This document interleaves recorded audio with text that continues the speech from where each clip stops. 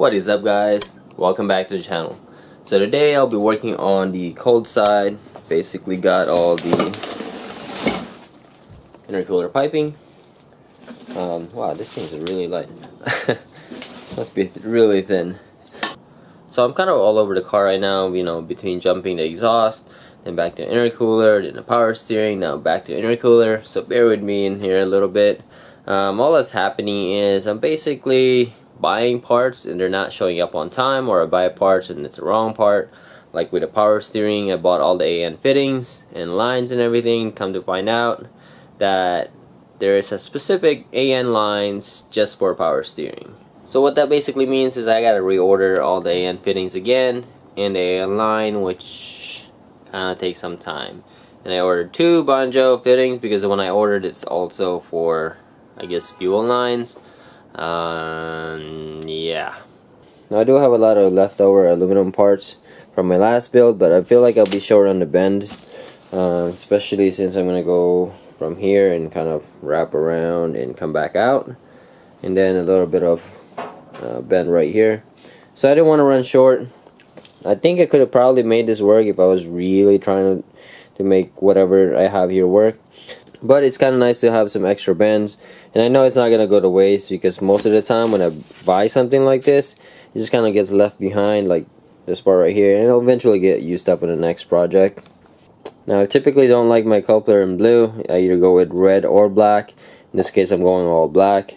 I got this in blue because I couldn't get any, or I couldn't find any black ones in 3.75 that transition into a 3-inch coupler here. Now everywhere I looked, they were out of stock. Even the On-Tree Performance site, I actually ordered it and I got a call about it being in back ordered for I think almost like 2 months. I also have a red one. Let's see. This was like a leftover one. I bought it 4-inch before, 4-4. I was planning to go 4. This is for a different build, by the way. Come to find out that this one is not exactly 4-inch. It's slightly smaller. I think it's like 3.9 or something like that. Alright, so here's what I'm kind of thinking. This is a bit excessive. I mean, preferably, if I had the space, I do want as much straight piping into the throttle body. But because it's kind of a tight space in the area here, and not really knowing how much clearance I would need in the bottom, I'm gonna go ahead and trim this out about this much. Alright, so with this thing basically shortened, let's go ahead and put that in place. Alright, so still a little bit tight. I think I might end up having to trim this side right here. Alright, so in the back end here, the throttle body extends to about right here. I can't get any more closer than that. So when I picked this up earlier, I thought it was really light, which I thought was kind of odd. But it's actually because it's actually a lot thinner than what I'm used to using. I don't know if you guys can see out there, but it's definitely a lot thinner. So what I'm going to do is I'm going to use the 245° that I have left over. It's a little bit thicker since I'll be welding them. I prefer to work with a little bit more thicker material than a thinner one.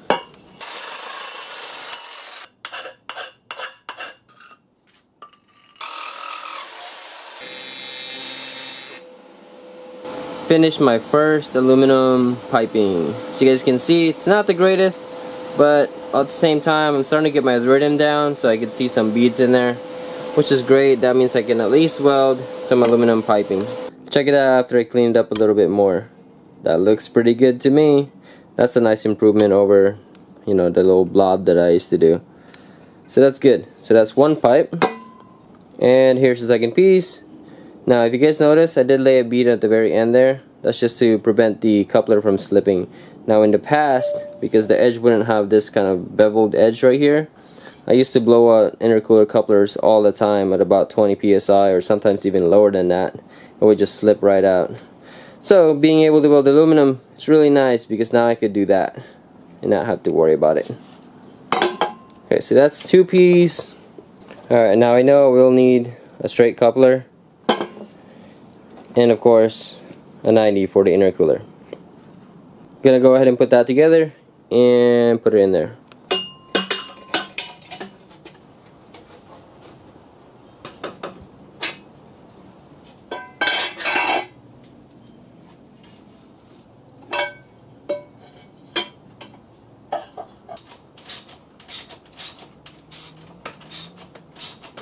straight out of the intercooler, a 90, then a 45, 45 right there, and then another 90 right here, and finally another 90 coupler.